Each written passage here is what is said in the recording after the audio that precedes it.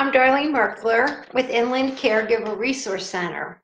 I'm here on Facebook Live every Tuesday and Thursday at noon for 15 minutes, and I've been giving tips for family caregivers, but most of you who've been tuning in realize that the tips that I've been giving are really good for anybody. Today's topic, and also on Thursday, it's going to be in two parts, and the topic is critical documents. And today I'm going to be talking about just healthcare documents. However, I have a whole list of different documents that are critical to have in place, and I'll be going over the rest of them on Thursday. The healthcare documents takes a little bit longer, so I just want to talk about that today. First of all, this is not just for family caregivers. It's not just for people over 60. The information I'm giving you today is for anybody 18 years old or older, because we don't want to leave decisions like this up to our family members. I know that I wouldn't want my children to have to make critical decisions about the end of my life if I hadn't made it clear to them what my wishes are, which I have. So anybody 18 or older, don't leave these decisions up to your loved ones. Put something in place, and I'm going to give you several different ways you can do that today. Put something in place before hopefully nothing does ever happen that you can't make decisions for yourself, but we never know about that. Look at the situation we're in now, and look how many people are on ventilators and not able to make decisions for themselves. So this is very timely information. I don't know how many of you remember the Terri Schiavo case. It was years ago, and it was all over the news. Was a 34-year-old woman who unfortunately went into a coma, and she was hooked up to ventilators and breathing machines and IVs and lots of different equipment that was keeping her alive, and her husband did not want to keep her hooked up to the equipment, but her parents did. And I know it's very hard for a parent, even of an adult child, to make that kind of a decision. Well, unfortunately, this whole thing went to the Supreme Court, and the husband did wind up being able to unhook her, and she passed away. However, who would have thought that a 34-year-old would need an advanced healthcare directive or something in writing to help her family make that decision? It would have been so much easier if she did. So we all think that it can't happen to us, but like I said, look at the situation we're in now. I am going to talk about healthcare forms today, but these are all the different critical documents that I want to talk about, and most of them I'll be talking about on Thursday.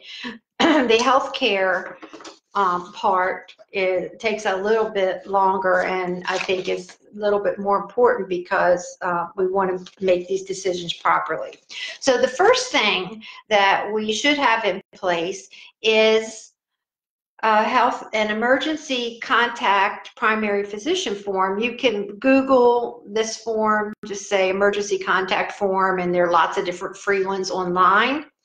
And it basically is just your name, your address, your phone number, your insurance number, who your doctor is, your doctor's phone number.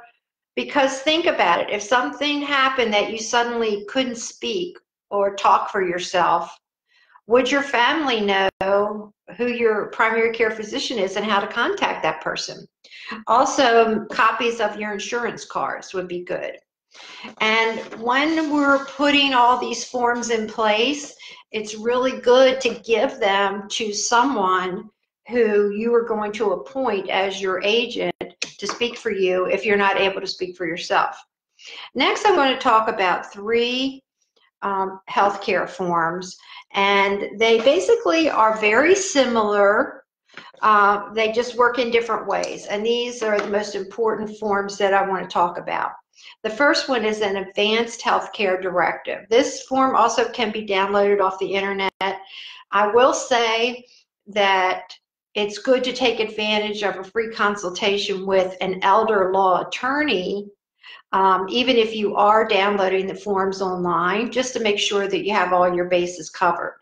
Ideally, we would go to an elder law attorney and have a trust or a trust made up, which would include all these forms and some other forms that we're going to talk about today and on Thursday. But the Advanced Healthcare Directive basically asks you for 3 names of people that you would like to speak on your behalf if you're not able to speak. Well, for me, it was really easy because I have 3 sons, so I just put my oldest, my middle, and my youngest. And I always tell people, once you fill this Advanced Healthcare Directive out, it's really important to give a copy to the people who you've selected. So you want to discuss it with them first and then get their permission and see that they would agree to that, and then it asks for their name, their address, their phone numbers, and you list those people. The next part of the Advanced Healthcare Directive asks you what your wishes would be at the end of life. Basically, what it boils down to is, do you want to be resuscitated or not? It does give you some selections in between there. If you do say you don't want to, you do want to be resuscitated, then it also gives you other choices of how much resuscitation you want. And I'll get into further detail about that when we talk about another form. But the Advanced Healthcare Directive is one of the most important forms that all of us 18 years and older need to have in place. Another document that serves a similar purpose, same purpose actually, as the Advanced Healthcare Directive is called 5 Wishes. And I was hoping to have one here for you today, but I didn't have one at home. I'm going to try to have one to show you on Thursday. It's a blue booklet, and it has 5 questions in it. And it's basically the same information as an Advanced Healthcare Directive. It's just a little more user-friendly in that it tells you how to broach the subject. So this is a great form to sit down with your parents, your elderly loved ones, your spouse, your adult children, and talk about what your wishes are. It asks the same question: who do you want to be your agents? What are your wishes at the end of life?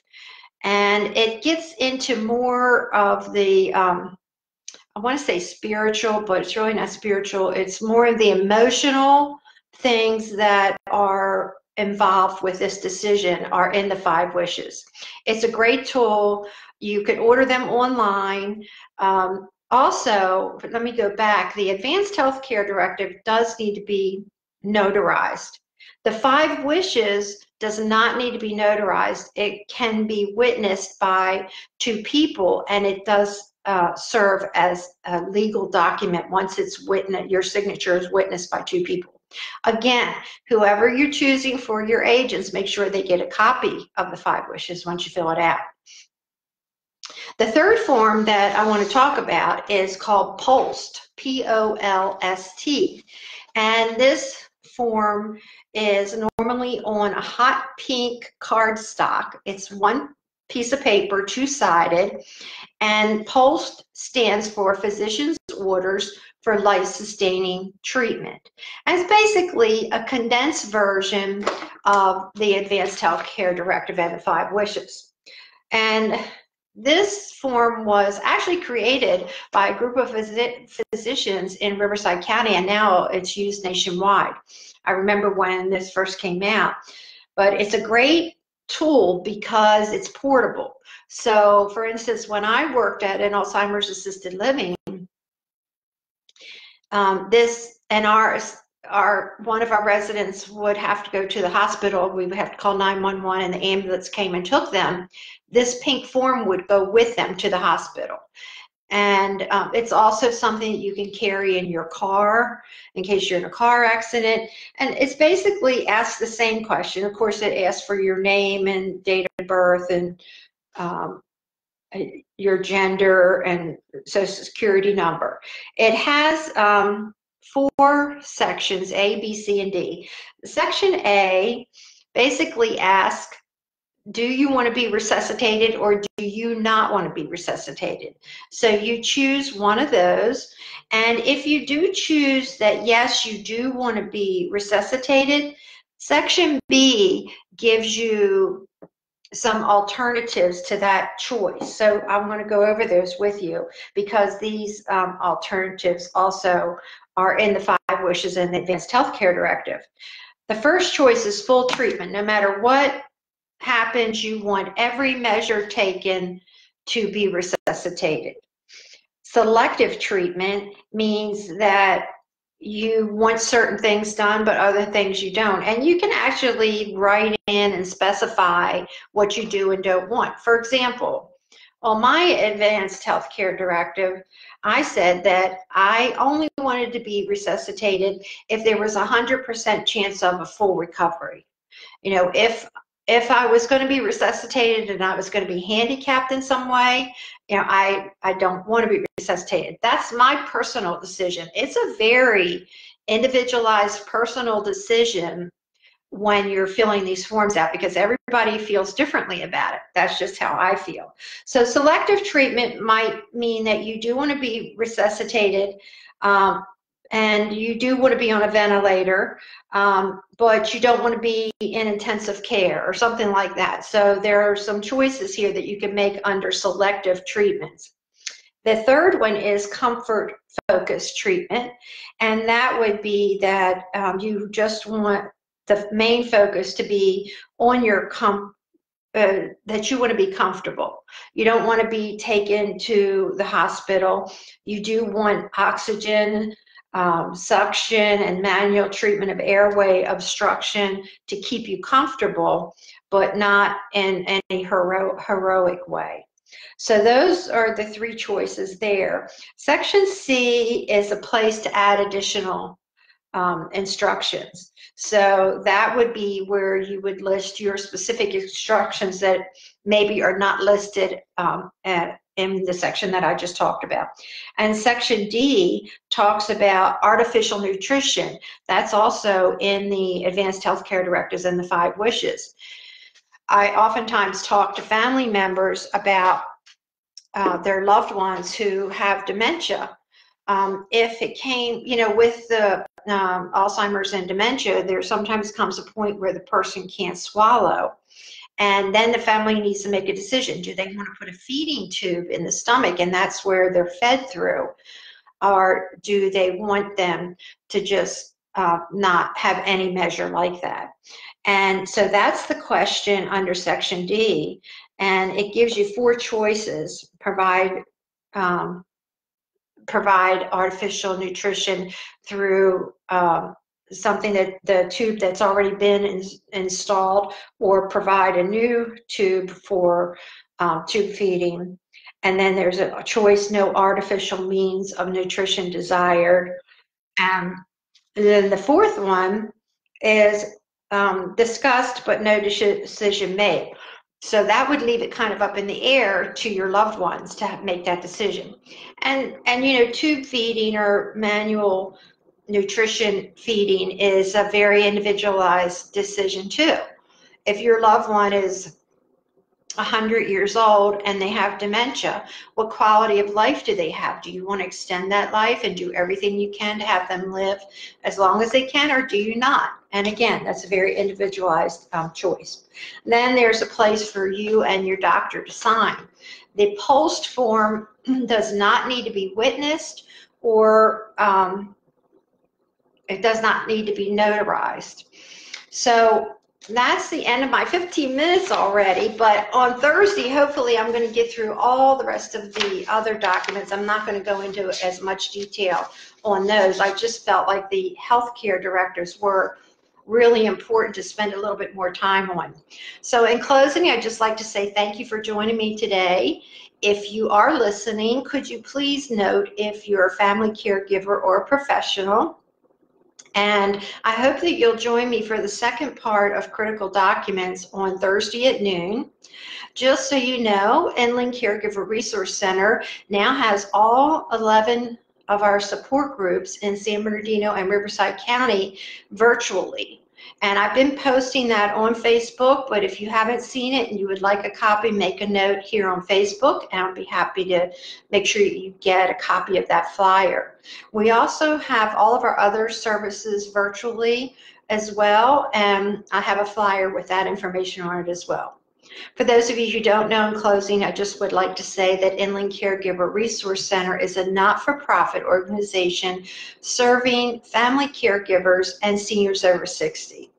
I hope you're all doing well, staying inside, wearing your mask, and doing everything we're supposed to do so we can get through this virus together and get back out and see everybody soon. So I hope to see you on Thursday. Have a great day. Bye.